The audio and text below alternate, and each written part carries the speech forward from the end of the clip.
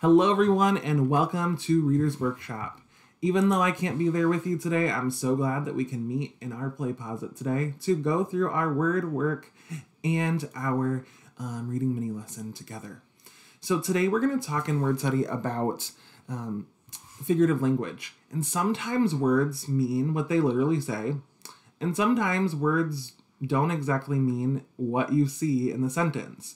So we're going to look at some examples together, and you're going to help me decide what word is being used in kind of a way that makes sense but can't be taken literally. So if we look at this first sentence, the first sentence says, "The curtains blocked the sunlight, keeping the room dark and cool." The second sentence says, "The horizon was hidden behind curtains of rain." So if we think about these two sentences, the first one, we can tell that there are literally curtains hanging, blocking out sunlight, keeping the room cool and dark. But here, there aren't actual curtains made of rain outside. It just looks like there are curtains of rain because it's raining so hard it's blocking some of the view. So curtains here has two different meanings, and one of them we can take literally and the other one not so much. So if we look at this sentence, I want you to think about which word is in both of these sentences and how it has different meanings. So I'm going to read both of these sentences. I want you to write the word that has different meanings in these sentences into play posit. Let's do that now. The hikers stopped at the fork to check their trail map. The second one says, place the fork on the left side of the plate. Which word do you see in both sentences that means different things? Go ahead and enter that into play posit now. If you selected fork, you're right. So if we think about this first fork here, we've got stopped at the fork to check their trail map. Is there an actual fork in the road? No, there's just kind of two directions that they can choose from. There's not an actual eating fork in the road. So that is an example of figurative language. But here, place the fork on the left side of the plate. You actually can place that fork on the left side of your plate. We're actually talking about a real fork. So in word study rotation today, you're going to get a chance to think about literal meanings and figurative meanings of words and try to decide if it is actually a word where we can think about it literally or a word where we can think about it figuratively.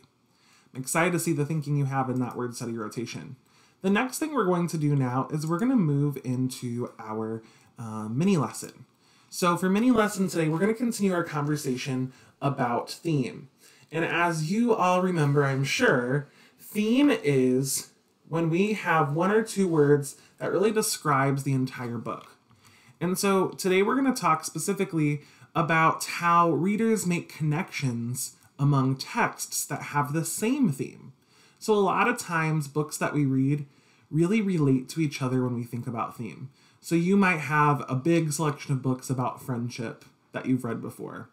Or you might have a big selection of books about family that you've read before. I know I can think of a bunch of different themes that I see in a lot of different books. So today we're going to compare two sets of books, and we're going to decide if we can think of any themes that they share, because sometimes they share the same theme. So we're going to think about these two sets of books. We're going to think about A Symphony of Whales and A Boy and a Whale, those two books together. And then we're going to think about Barbed Wire Baseball and Strung to the Hoop together. And we're going to try together to think about what themes both books have in common. Remember, they're one or two words. Themes are one or two words that really describe what the whole book's about. Okay? So, if we think about these two books, just as a quick reminder, Symphony of Whales is about a girl who lives in a place where it's very cold, and there are big sheets of ice around her. And for whatever reason, a bunch of whales get stuck inside an area where there's really thick ice, and they're trapped there. And her family and her group of people that she lives with contact an icebreaker to come, and they have a really challenging time getting these whales out, but they eventually do. So that's what happened in Symphony of Whales. The Boy and the Whale, over on the right, remember, this is the book of the dad and boy, who were very poor, and used fishing nets to collect fish and sell, and that was kind of how they lived. And they went out to check on one of their nets, and when they did that, it was caught inside, or a whale was caught inside of it. And the dad was really upset because nets are very expensive, and he was worried about how they were going to survive. But the boy was really worried about the whale, and he wanted to make sure, even though his dad said not to free that whale, even though it was dangerous and going to be difficult. So I'm wondering, what theme could work for both of these books? Enter that into Play Pause It. What theme could work for both of these books? And then I'll tell you what my thinking is. All right, here's my thinking. For Symphony of Whales and A Boy and a Whale, I feel like empathy would be a really great theme for these books, because the characters really care about the animals and really feel for the animals. And then kindness as well, because they're constantly showing kindness to those whales and to the animals. I think there's many others that you could have chosen, like hard work, determination, or caring. You might even have some that I didn't mention, but those would all work as themes for the text. Let's look at the next two. Let's look at Barbed Wire Baseball and Strong to the Hoop. Just as a quick summary, Barbed Wire Baseball is about this group of people who are stuck in a camp. Remember back during Pearl Harbor, the Vietnam people who were living here, Vietnamese people that were living here in the United States, were no longer trusted. And they put them in camps. And they loved baseball very much, but they didn't have it at the internment camp that they were in. So they had to build their own barbed wire baseball stadium. And you'll remember that it took a lot of time and a lot of hard work for them to accomplish this goal, but they finally were able to do that. And then with Strong to the Hoop, we had our main character who was much younger than the people at the main court, but one of them got hurt, and he was suddenly able to play in the game. And it's something he'd always dreamed of being able to do, and he was finally going to be able to do that. And he decided that he was going to play, and he was going to play hard. So he showed a lot of determination, worked really hard at being the best he could be while he was playing, and his team actually won, and he was able to play in the next round with his teammates. So if you think about both of these books, what theme do you think could work for both of these books? Enter that into Play Pause It, and then we'll look together.